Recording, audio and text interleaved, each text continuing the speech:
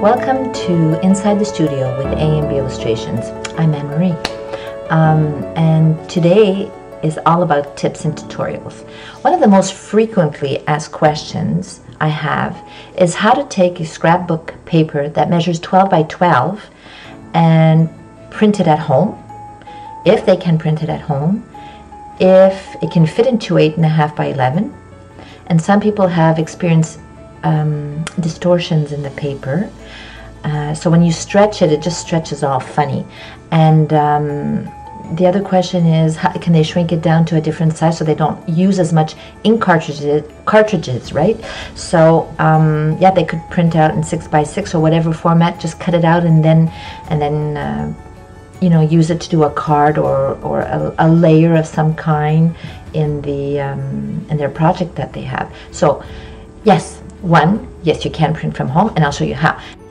Alright, so let's make sure everything's okay here. Now, I've opened up my Word document and I want to insert a paper.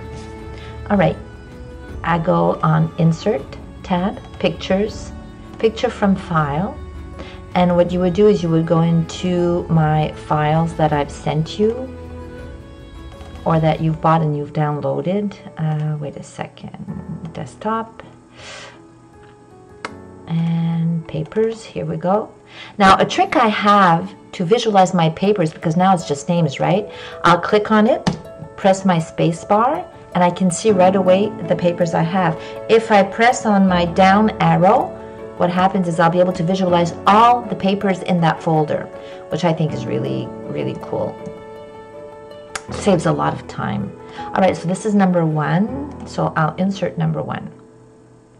Okay, now when I pull on the corner anchor, my paper will zoom out, become bigger, scale up if you want, but it will not distort. All right, if I go undo, now if I pull in the middle, for sure it will distort and will look awful. So you never pull it from the middle. Okay, now that I've done that, I'm going to go back and pull completely, and I'm going to go further than needed. Like, I know that invisibly you can see that it'll spread out towards the bottom and on the right side. Now, as you see, it like snaps back into position, which is not a good thing. Now, if I go to Size and Position, Text Wrapping, in front of text, okay, I'll be able to move it. There you go. It's as simple as that. I have a full-blown 12 by 12 non-distorted image into an 8.5 by 11. Ta-da! Okay, so I wanted to push this a little further, and I wanted to know if I could put a transparency in front of my papers, because I had seen one of the girls do a craft, and the paper seemed too dark and too overpowering when they put a clip art on top of it. And so I said, well, this is a good way to test your paper before you print it, right? Because if you have, let's say I put a bunny rabbit on this, it'll be all the same values of colors, because usually when I make a paper pack and a clip art pack, I make it so that it matches, right? But let's say you want to make a card or a scrapbooking paper and you want that to be more subdued in the background. There has to be a way to do it before you print it, and instead of having like an acetate or a vellum or something that you'll put over it, or a transparent piece of paper, why not just do it and print it out that way? Well, I found a way to do it, which I thought was really exciting. It's in transparencies.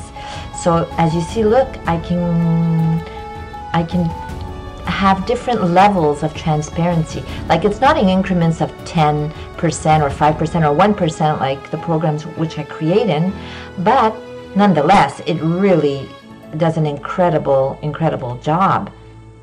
So let's see how it'll make that much of a difference when I add a clip art to this pack. So what I'll do is I'll insert a picture from File. I'm going to go into my other folder, which was the PNGs, color bunnies, and okay, there we are. So let's say I'm going to take, no, not that. Let's say I'll take, don't I have, yeah, the girl. She's number 16. All right. So I'll insert her inside. Now she's a transparency. I'm gonna go size and position, text wrapping in front of text. Okay, that didn't work very well. And why is that?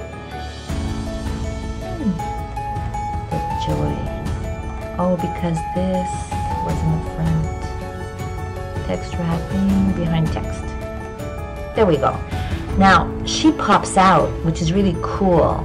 But if I click on my paper before and I have transparency and I put it, you see how it all blends in together and it's sort of mishmashy, and she doesn't pop out at all from the paper.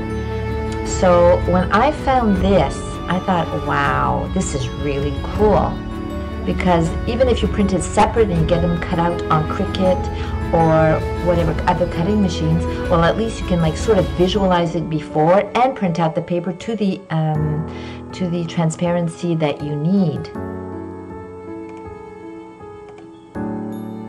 No, I think it's this one. I like that one. There we go. Isn't that cool? Anyway, hope this helps you out. I like learning new things. I get excited. So I hope this helped you to print your papers and look just a little bit further what you could do with just a simple software like Word.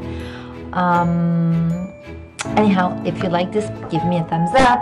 Please subscribe to my new video channel, AMBillustrations. Also, you can follow me on Facebook and participate in the contest that I have on a weekly basis. Well, I always wish you an awesome and inspiring day. Bye for now.